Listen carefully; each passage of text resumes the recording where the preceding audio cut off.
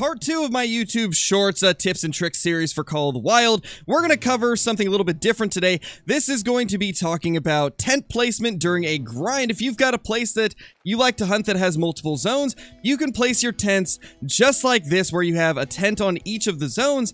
And what this is going to do is make it so whenever you go to this one, these will be the only deer that will render in, and then whenever you fast travel over here, these ones will render in and they'll be completely unspooked. That way you can take down as many from each of those herds as you'd like without it spooking any of them off. And we're going to show that right now. You'll see there's a couple over here. We're going to shoot this one. We don't even need to hit it, to be honest. We just need to do the gunshots so that you guys can see that you can now fast travel over there without any of them spooking off. This is a really cool trick that you can use on locations that have multiple zones that you want to hunt and are afraid that you're going to spook things. As you can see, they're completely unspooked.